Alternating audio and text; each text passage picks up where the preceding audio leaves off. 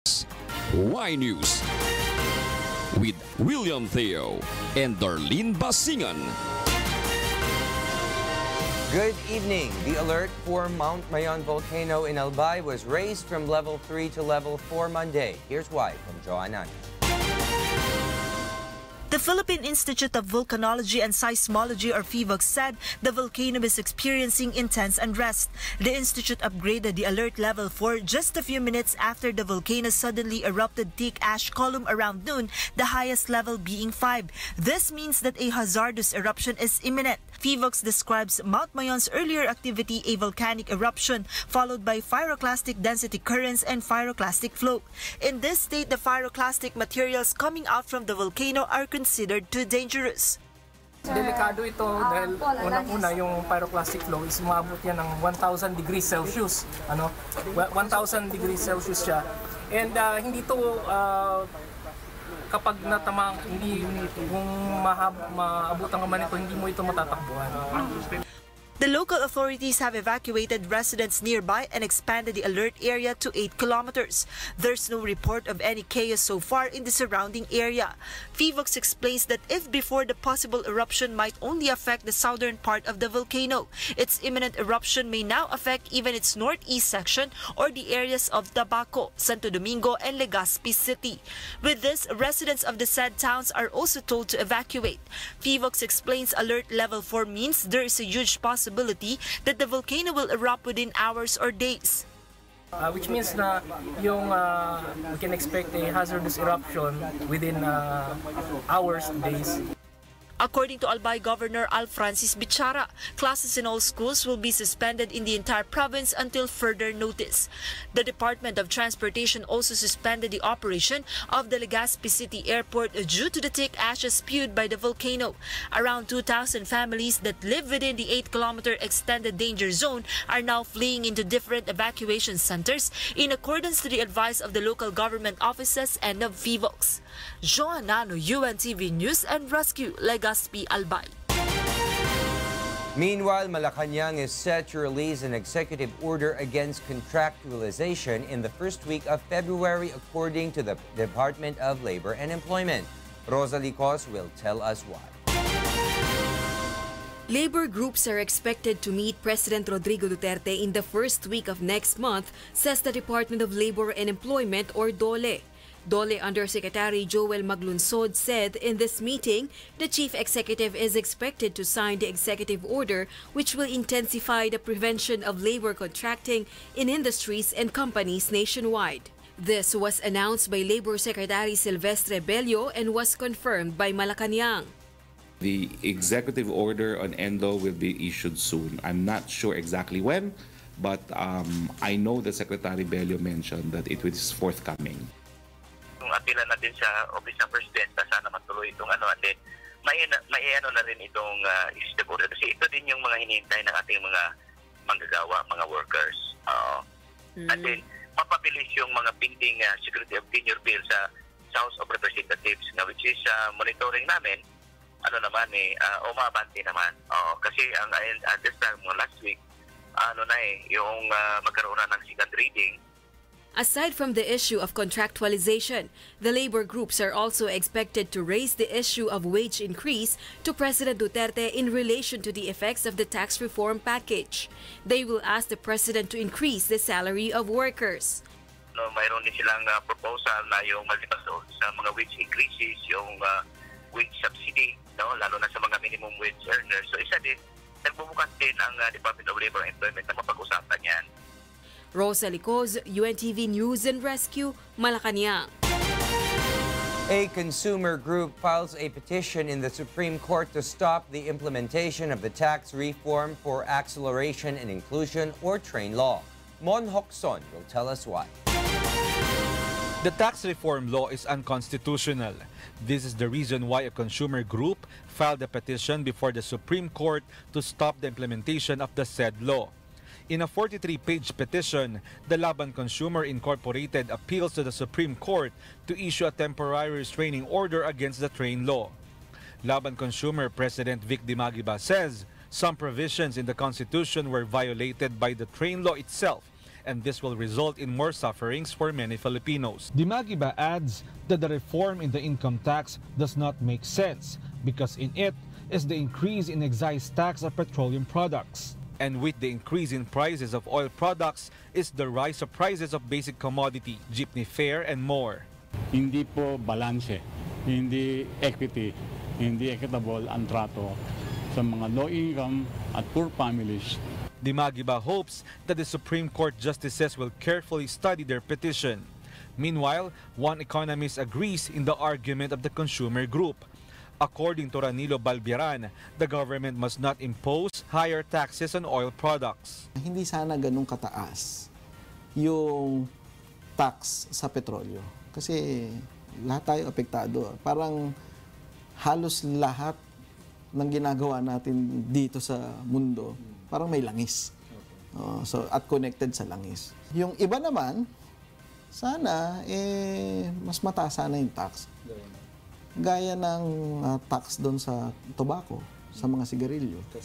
Hindi naman yan talaga kailangan sa buhay. On the other hand, Balbiran believes that the train law will have a good effect on the economy in the long run.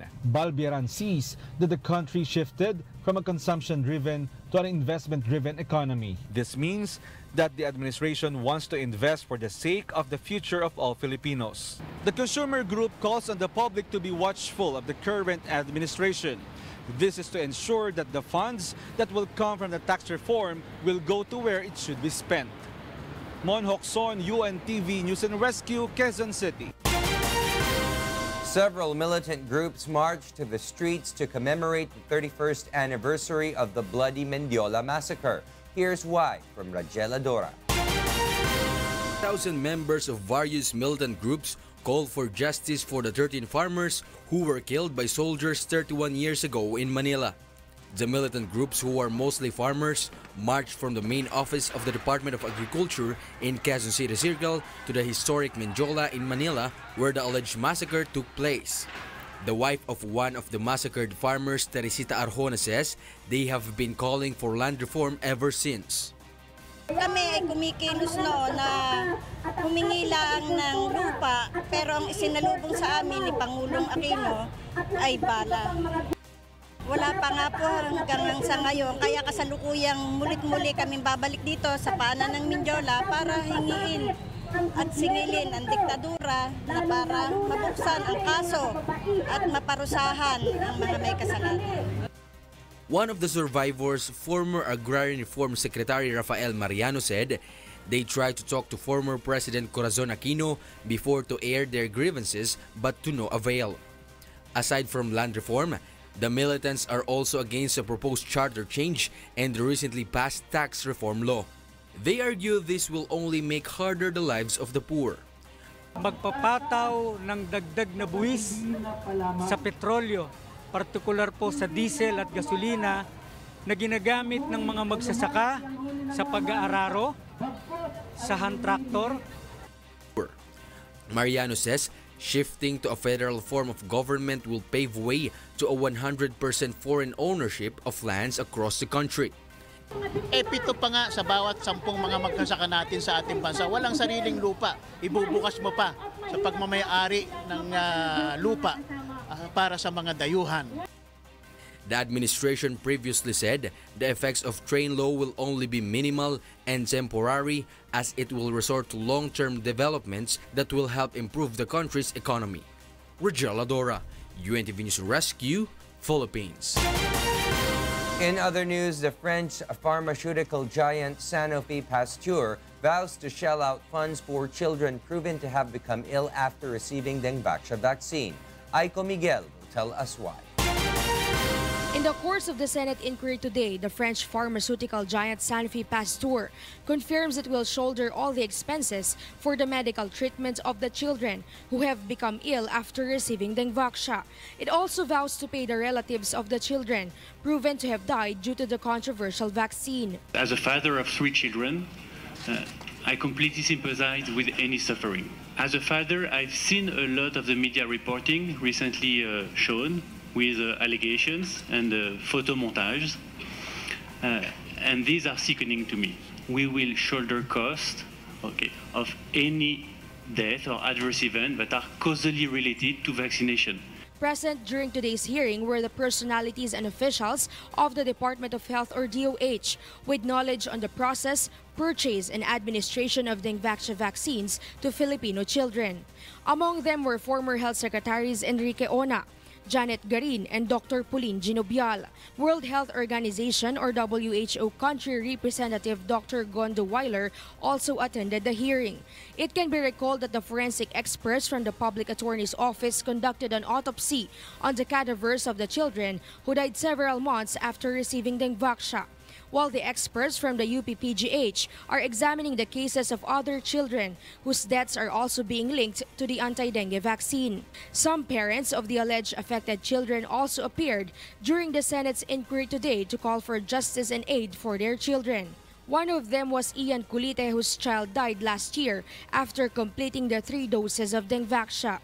Yung anak ko ay nag-positive sa dengue, pero ang kinasama ko lang po ng loob, bakit po tinago nila yung resulta ng X-ray ng anak ko, yung dugo, lahat po ng test tinago po, hindi po sa amin binigay. Gemma Evangelista is worried due to the various illnesses being contracted by her 11-year-old daughter.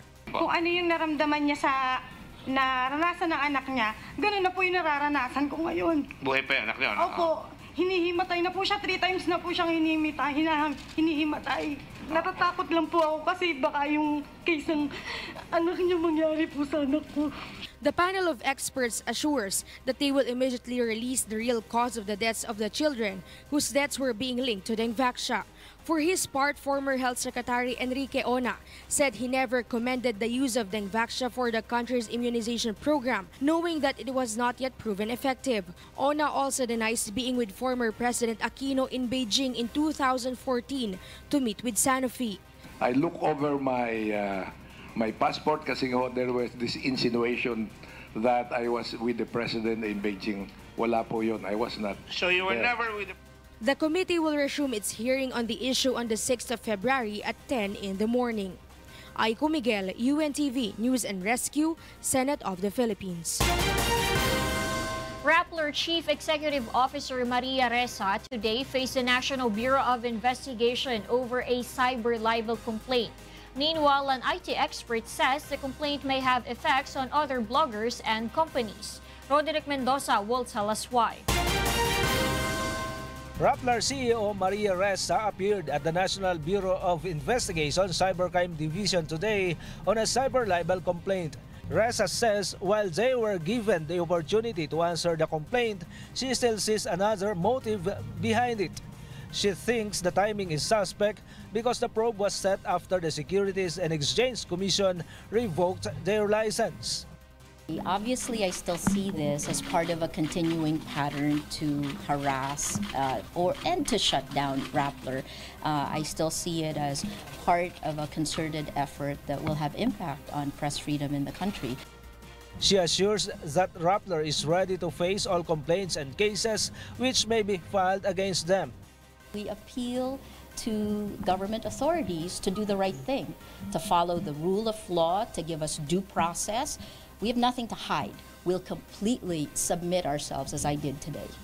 The cyber libel complaint was filed by businessman Wilfredo Keng last December over an article Rappler published in May 2012. Said article was about then Chief Justice Renato Corona using Keng's SUVs, but also contained the businessman's alleged involvement in human trafficking and drug smuggling. While the article was written before the enactment of the anti-cybercrime law, it was updated by Rappler in 2014. Hence, the complainant argued that it could be qualified as a cyber libel. But IT expert and Rappler counsel, attorney J.J. Dicini, sees a defect in the complaint. The publication precedes what happened even before the law was in existence, and therefore it calls into question whether or not it could even apply in this case. He points out that it would be a big problem if this is affirmed, since it would mean authors and publishers of decade-old articles could still be charged with cyber libel as long as these articles are accessible in the internet. If that constitutes libel today, then no one is safe. Anyone that has any libelous article that continues to be accessible today may be charged with libel. And if moving forward, I mean, this affects everyone. This affects all, not just media outlets, but also even bloggers, right? People who publish some libel maybe 10 years ago, if it somehow finds its way online. The NBI Cybercrime Division Chief says they will study the law's provision on this very carefully. Rappler was given 10 days to submit their answer to the complaint. As soon as makapag-comply sila ng affidavit na inihinday natin, we will immediately evaluate the case and submit recommendation. Roderick Mendoza, UNTV News and Rescue, Manila. The Presidential Task Force on Media Security denies that now is the most dangerous time for journalists. Meanwhile, several media organizations call the SEC decision to cancel Rappler's license to operate as not commensurate response to the alleged violations of Rappler. Mai Bermudez will tell us why. The Securities and Exchange Commission, or SEC's decision to cancel Rappler's license to operate is not a commensurate response and a heavy punishment for the online news agency. Media organizations such as the Philippine Press Institute, or PPI, and the National Union of Journalists of the Philippines, or NUJP, believe that Rappler's nature as a business and a media entity should be dissected. Let Rappler answer for its lapses while it still operates as a media entity. You know, let's draw the line. You cannot have that kind of a serious punishment for Rappler. According to Professor Danilo Arao of UP College of Mass Communications, it is clear that the online news agency is Filipino-owned. Because if you look at the articles of incorporation and the other SEC papers of Rappler, what's stated there is that it is 98% owned by RHC, or the Rappler Holdings Corporation, and the other, percentages would be, the remaining shares would be owned by the likes of Maria Ressa, Chay Hofilenia, and some other personalities. The news agency is facing several cases. Now, Rappler CEO Maria Ressa faces a cybercrime complaint aside from the one which was filed by the SEC. But setting this aside, Rappler and other media organizations still have a responsibility to the public to be transparent in every transaction it enters. According to NUJP, the credibility of reporters are being tested, especially now that fake news sites are already spreading. I think we ourselves, the journalists, should be transparent about our work processes. How do we gather the news? How do we, how do we make the news? Because this is the only way to make people understand that what they're reading, what they're seeing, what they're hearing is actually the product of a painstaking process of fact vetting. Presidential Task Force on Media Security denies that this era is the most dangerous time for the members of media. We have so many media organizations in the Philippines. No? We have 436 broadcasting stations. We have 411 AM stations. We have 1,014 FM stations. And we have more than 400 newspapers. Diba? Not to mention ilan yung mga bloggers natin pro or anti-government that are free in speaking their minds, no? So we're hindi ko makita eh. The task force will be intensifying the operational guidelines for media security on Wednesday, which it will disseminate throughout the country. Mai Bermudez, UNTV News and Rescue, Manila. Malacañang calls as hearsay the report of a media organization regarding the alleged 100 million peso undeclared bank deposits and investments of President Rodrigo Duterte and his daughter, Davao City Mayor Sara Duterte Carpio. Presidential spokesperson Secretary Harry Roque says that the recent report of Verifiles was based on unauthenticated bank statements. Roque also describes the allegations in the report as a rehash of the accusations of opposition Senator Antonio Trillanes IV. He dares Verifiles to prove the authenticity of the documents it used in the controversial news item. The reality is the law says that bank statements are in fact confidential. and you need a report or a request from the Anti-Money Laundering Council to get copies of these statements. When Verifiles asked me for my comment, how could I comment when the documents are not authenticated? Prove first that the statements are authentic, then I will comment. For now, kwento kunchero. Let's take a look at the traffic situation now along some major roads in Metro Manila. On Quezon Boulevard in Quiapo, Manila, there is a slight delay on the lane going to España Boulevard, while vehicles are fast-moving on the lane going to Loton. On 5th Avenue in C3, Caloocan City, motorists are experiencing light flow of vehicles on the lane going to A. Bonifacio. The traffic is also green and go on the lane going to A. Mabini. On Marcos Highway, Santolan in Pasig City, vehicles are fast-moving on the lane going to Cubao, while there is moderate flow of vehicles on the lane going to Masinag. Meanwhile, the construction of the first phase of the MRT-7 along North Avenue will begin at 11 in the evening tonight. The contractor, EEI Corporation, will begin the installation of barriers on one of the lanes of North Avenue in front of the Veterans Memorial Medical Center, or VMMC. Authorities are now advising the public to expect heavier traffic flow on North Avenue and nearby areas in the following days. To address this, the Metropolitan Manila Development Authority, or MMDA, designates alternate routes for motorists. They may fly Mindanao Avenue, Visayas Avenue, and Quezon Avenue to avoid the traffic congestion that will be caused by the construction of the MRT-7 along North Avenue. The project's contractor says the completion of the 3 segments of MRT-7 along North Avenue may take 1 year. Next on Y News. The lower house drops plan for Constituent Assembly to revise the Constitution but vows to finish proposal for federalism without the Senate.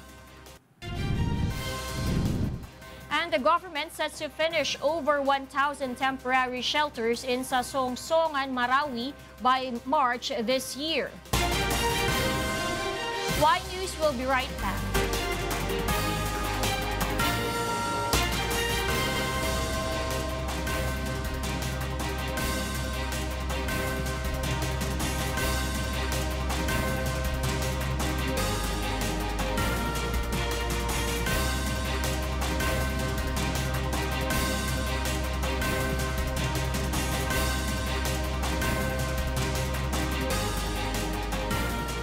The House of Representatives will no longer convene as a constituent assembly for the charter change. The House leadership also affirms that it can complete the proposed federalism without the Senate's participation.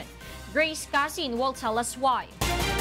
House Speaker Pantalon Alvarez believes that a constituent assembly is no longer necessary to amend the Constitution. Pantalon adds that they can finish their version of the proposed federalism and will proceed to submit the same to the public for a plebiscite. The House leadership also says the lower chamber will not waste time waiting for the version of the Senate, whose members are still in disagreement over how they're going to vote. Pantalon says the House is already working on amending the Constitution even without the participation of the Senate. So ano yung 3/4 votes of all its members? Kunin mo yung bilang ng congressman, kunin mo yung bilang ng mga senador, itotal mo yan, doon makukuha mo yung 3/4. Meron bang sinabi doon sa Ligang Batas na kailangan mag-joint session kami? O mag-convene kami? Wala. Alvarez challenges all who questioned their decision to go and file petition to the Supreme Court.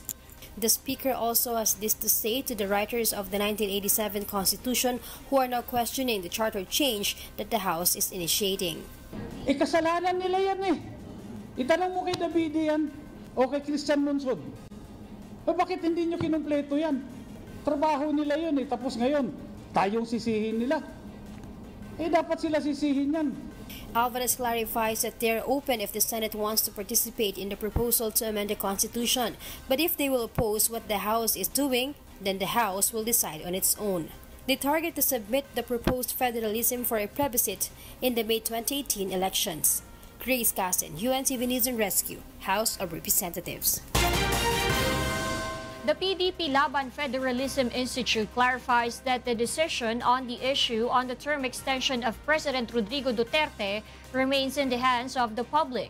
Victor Cosare will tell us why. PDP Laban Federalism Institute Chief Jonathan Malaya assures that the term of President Rodrigo Duterte will end in 2022. In an interview on the program Get It Straight with Daniel Razon, Malaya explains that since there is a transition period, the final decision on whether the term of the president should be extended or not does not depend on the administration. What if yung pong bagong balangkas na constitution states na dapat matapos yung transition? Ay pag ganun po at naaprubahan, no? Oo. Sabihin natin na ang Constitutional Convention, Yes. Ang linabas nilang draft ay kailangan tapusin ng Pangulong Duterte yung transition period at inaprubahan ng taong bayan, ay wala na po magagawa ang Pangulong Duterte. Let me ask you po, sa tingin ninyo sa ganito, how long will it take to finish the transition? To answer your question, sa tingin ko, minimum of 10 years po ang magiging transition period niyan. So minimum of 10 years ang extension ni Presidente Duterte? Hindi. Based on the PDP Laban's version of a federal government, they will let the public decide on whether or not to remove the office of the Vice President. But should the public decide to let the office of the Vice President stay, Malaya says the administration might opt to reform it. We elect the President and Vice President in one ticket. Tapos, bigyan natin ng maliwanag na trabaho ang Vice President. Okay. Kasi under our system, spare tire lang talaga. Spare tire at depende sa Pangulo kung anong gagawin niya.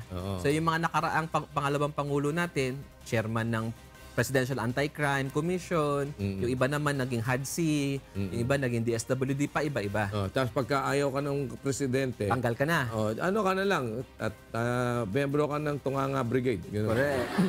Correct. So, ang gusto na natin, bigyan natin siya ng tunay na trabaho. At ang proposal so, ilalagay ninyo dun yun? Yes. Ang proposal niyo po? Is gawin siyang presiding officer ng Senado, gaya ng sistema sa US. Malaya notes they will also clearly define political dynasty in the proposed charter so it could be immediately enforced. Under the administration's proposed charter change, the country will exercise a two-party system while the partyless system will be replaced by a proportional representation.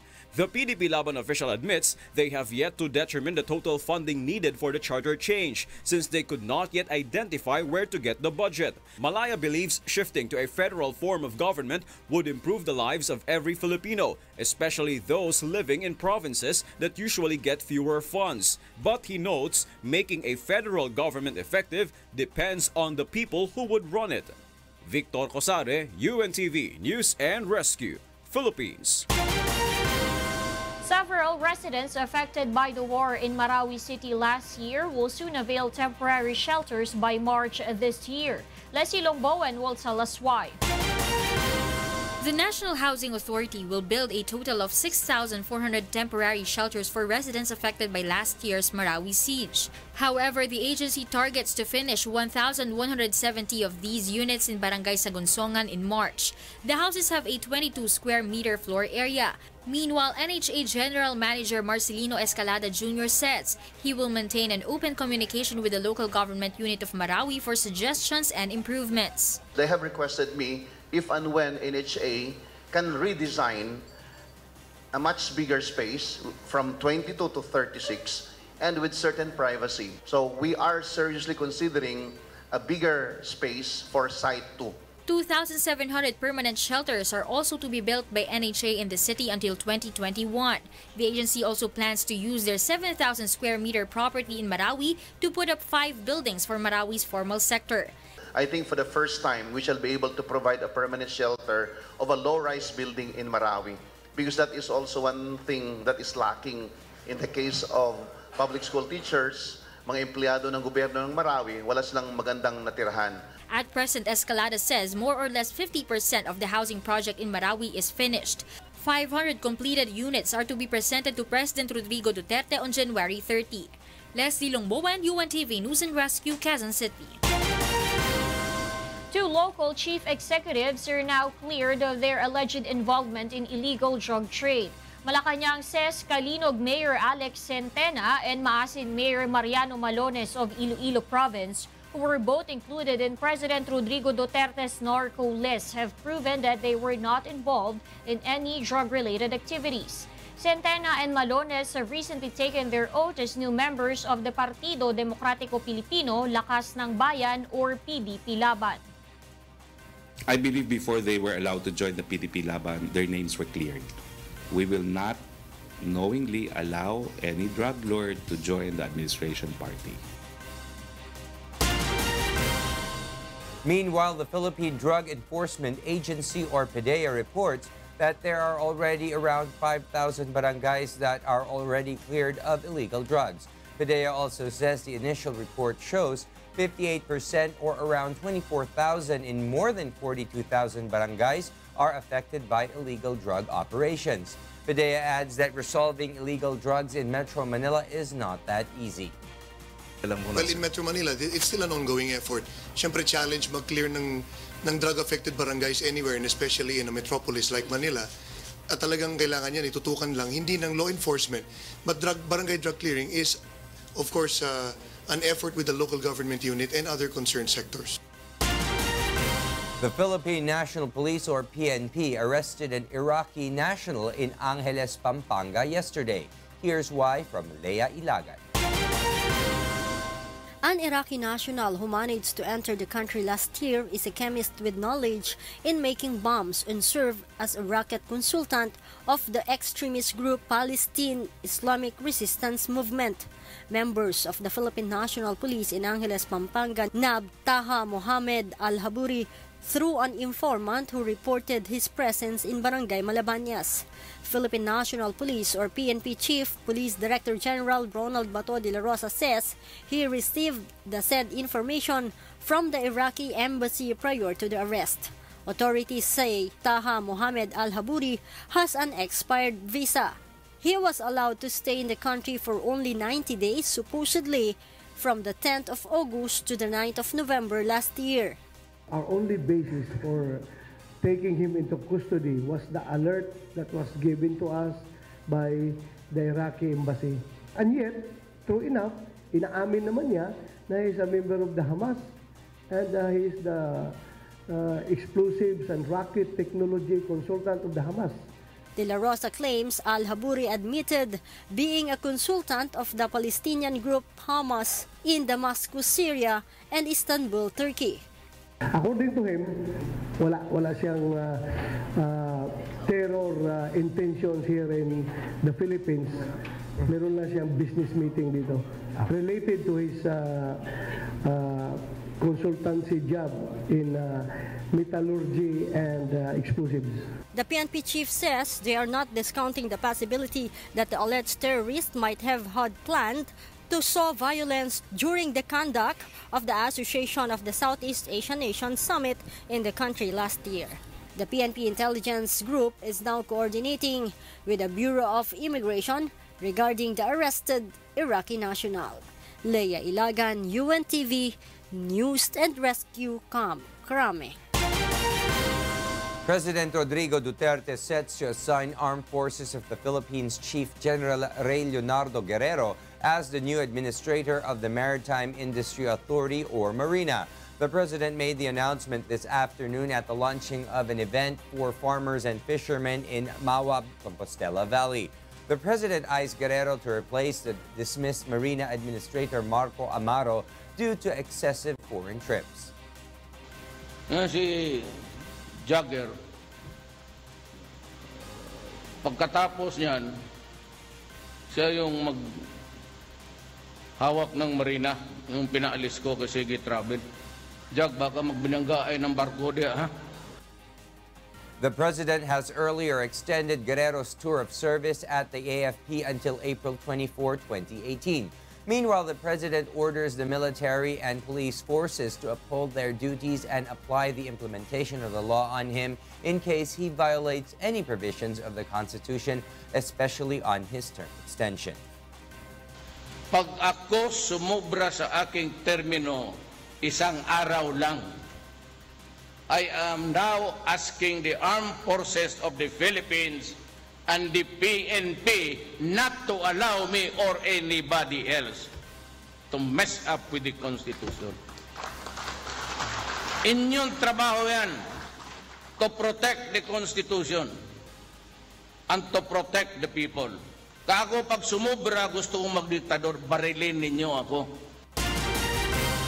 The Department of Justice has concluded its re-investigation on the death of UST law student Horacio Atio Castillo III in an alleged hazing incident carried out by officers and members of Aegis Juris Fraternity. During today's hearing, the DOJ panel asked clarificatory questions on the sworn statement of Mark Anthony Ventura, an Aegis Fraternity member who served as witness in the said complaint. Ventura implicated fellow members of the fraternity who allegedly hurt Atio during an initiation rites conducted inside the Aegis Fraternity Library last September 17 of last year. The complaint is now submitted for resolution, and DOJ panel headed by Assistant State Prosecutor Susan Villanueva will release their findings. The reinvestigation was conducted after Ventura surfaced and turned himself in and applied for witness protection program.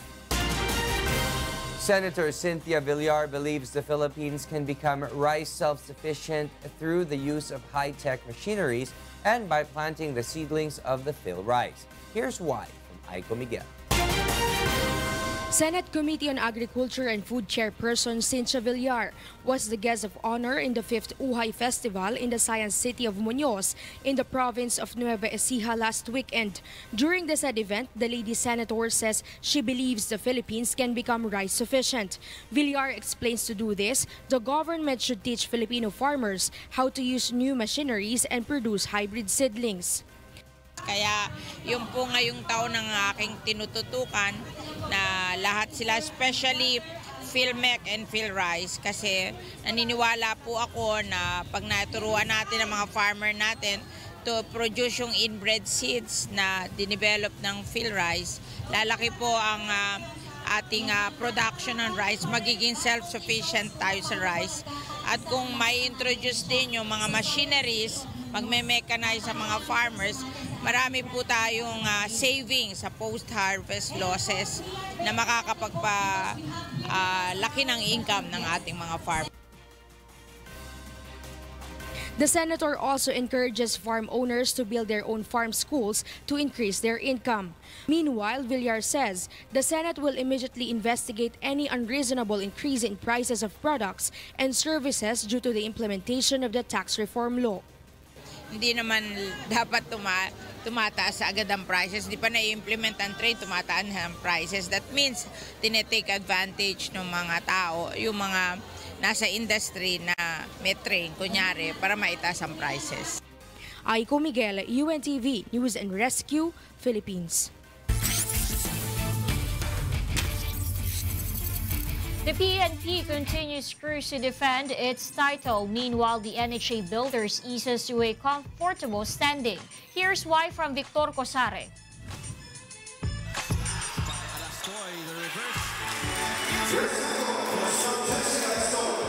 The NHA Builders' hope for a slot in the semifinals lives on as the Housing Hoopsters defeated the GSIS Furies 99-88 in the first game on Sunday at the Pasig City Sports Center. Season 4 Most Valuable Player Antonio Lustestica Jr. was hailed as the best player of the game as he rallied 27 points, 4 rebounds, 1 assist and 1 block. With the loss, the Furies drops to a 5-5 win-loss standing, while the Builders are now in a comfortable spot with 7 games won and 2 games lost.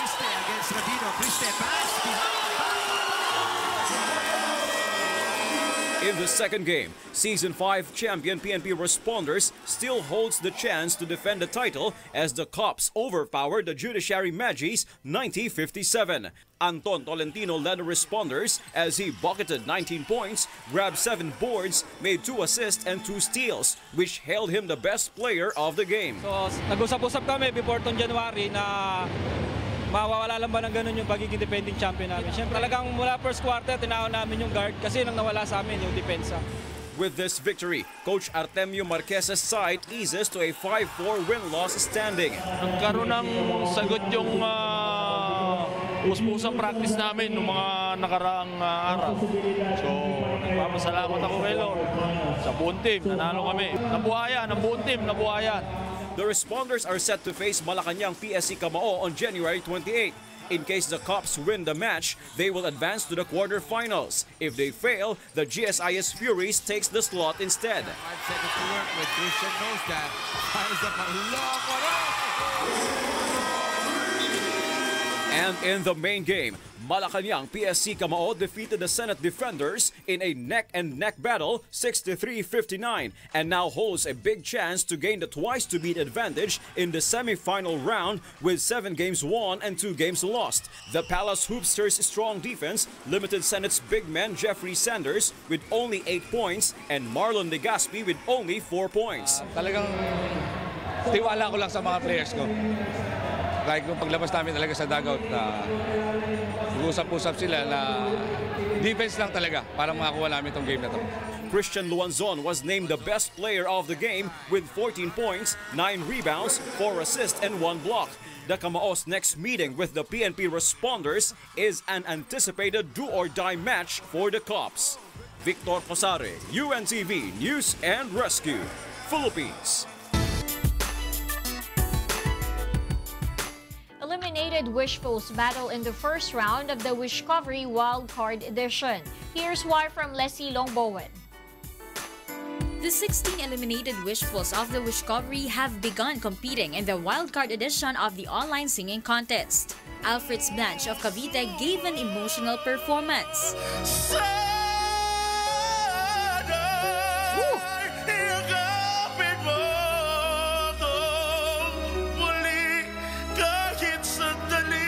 Galing ka, pero lalo kang gagaling kung papakita ka ng something different. Chris Noel Bernalde of Bacolod performed a smooth rendition of the OPM hit, Yakap sa Dilim. Ito na ang pinakahihintay natin. Ito na tayong magkayakap sa dilim. Bagay na bagay yung ginawa niya sa kanta.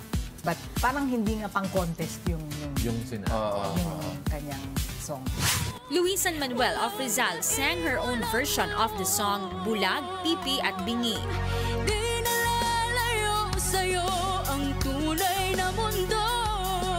Marami sa amin nabubuhay ng tulad mo. It felt like she was planning to do it from the beginning of the song pala. Hindi siya parang tunog. Bugso ng damdam. Yun. Meanwhile, the reactors were impressed with the performance of Jenny May Mabini of Laguna, who won the first round of the Wishcovery Wildcard Edition.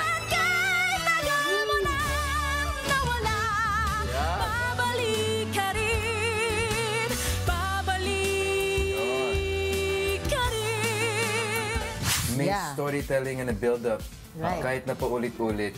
Galing, dynamics. The second set of Wishcovery Wildcard contestants will compete next weekend. The winner of the Wildcard Edition will be part of the Wishful 5. They will compete in the grand finals of the biggest and freshest online singing competition in the country, the Wishcovery. Leslie Longbowen, UNTV News and Rescue, Philippines. Those are the reasons behind the news, January 22nd, 2018. I am William Theo. Reasons we delivered to you as they unfold. I'm Darlene Basingan. Because we need to know, we will always ask why. Thank you for watching. Why News?